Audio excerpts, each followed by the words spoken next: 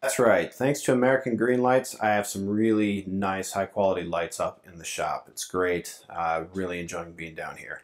Now, when I told Jim Uno from American Green Lights that I needed a lighting solution for a shop with fairly low ceilings, he recommended these LED retrofit kits that are made to go inside of a fluorescent housing, but as long as you deal with the drivers appropriately, since these are low voltage, they can just be mounted right to the beams and hardly add any profile at all, maybe half an inch.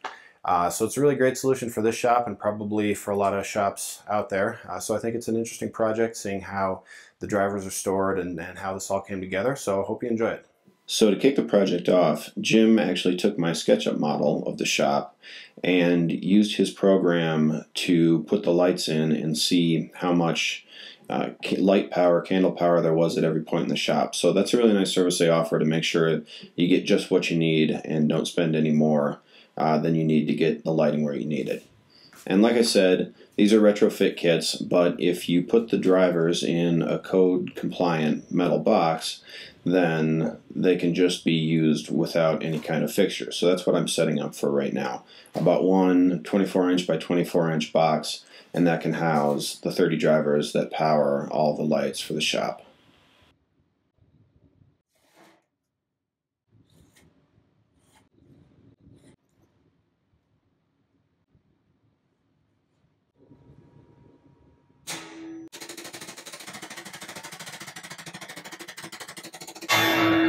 So while I'm drilling these holes out, it's a good time to inform everyone that I am not in any way a licensed or really competent electrician. I'm doing my best with some advice, and I am pulling permits and following codes, but just be careful with anything you see me doing. So that being said, I wire the drivers together in groups of 3 and screw them into the housing. Now, unfortunately, you're watching me kind of screw this up because these drivers are not supposed to be mounted within an inch of each other because they give off heat that needs to dissipate. And clearly I've got them a lot closer than an inch. And I really did not want to buy another one of these cabinets. As you'll see, this one's pretty full. So I had to kind of get creative to get all of them in and not space within an inch. So what I did is took out every other one, drilled out the holes, and put in little threaded rods, threaded bolts that would allow half of the drivers to be mounted a couple inches above so that they're further apart than an inch from the nearest drivers mounted to the back of the box.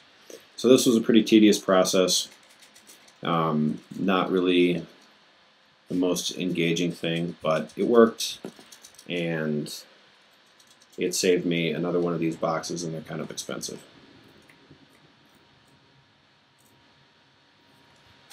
I use a little bit of Loctite on the bolts just to hold everything in place.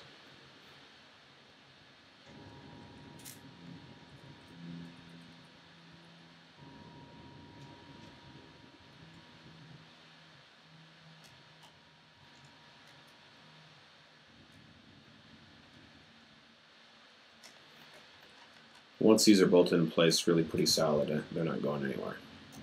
So I just need to do what I did to this one 15 more times.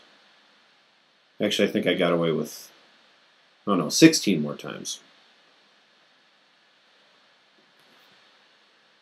So it took a while, but in the end it worked out pretty good. And there's all 30 of the drivers in the one box. So now I just need to connect all the wires so that they all 30 of them come together and are powered just by one set of wires coming into the box. And now I need to drill a hole in the side so that I can get power in. This was a pretty hefty carbide tipped bit. It still took a while to cut through this steel that was probably about 3/32. It was pretty thick. So I just took it slow, used the high torque setting on the drill and lots of oil, and it worked out.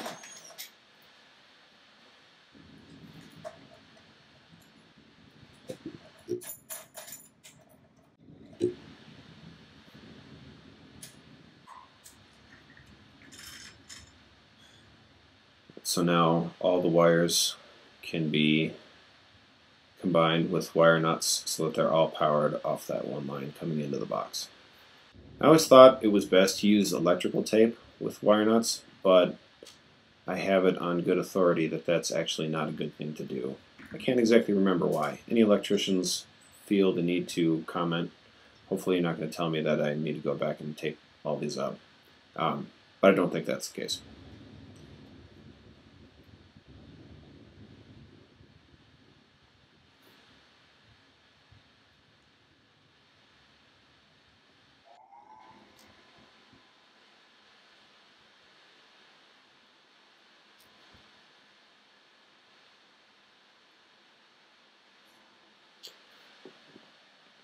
And of course, I attached a ground wire to the electrical box itself and made sure that it had good contact with the metal surface. Seemed like the thing to do. Unlike the person that put in the stove at my old house. Ouch. Okay, so now I can cut lengths of doorbell wire to power the lights, and I labeled them all just because if there's any problem, I wanted to make it easy to trace a light to a driver. That didn't end up being the case, but I wanted to make sure that I was covered. Now these lights are really low profile, less than ½ an inch, which is good because my shop ceiling's not real high, and when I do the soundproofing, it's going to drop it down even a little bit more.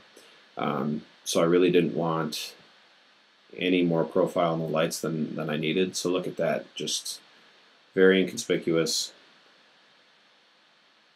Really good solution if you have a low ceiling and you don't want to have a head knocker or something that can break. Definitely once the high voltage side of things is taken care of, these lights are really easy to get wired in. That's definitely an advantage. So from here, it's just a whole lot of connecting the doorbell wire to the lights and then to the power source. I used wire nuts just because I'll probably be taking this apart to do the for real sealing. When I do this for real, I'll use the heat shrink wrap stuff and solder, but for now I just use a bunch of wire nuts. And it was really fun seeing each new set of lights come on as I got them powered up. And here is the box hung in place in an area of the shop that'll remain just kind of unfinished and walled off. And you can see that 110 power cord coming in, cable coming in, is the only high voltage portion of this project. Everything else is low voltage. So there's the shop all lit up. It looks great. The video's coming out great. And that's because these LEDs emit a full spectrum of light, unlike fluorescents that only hit a few peaks. And that's not good for the camera, which might pick up only selective peaks. Fluorescent might be missing it. And it's also good for somebody just working in the shop because this is very close to natural light, which is the ideal for your eyes and the best for working conditions and so on. So I think I'm really going to be happy with these. And the little guy's happy about it. Bye, everyone.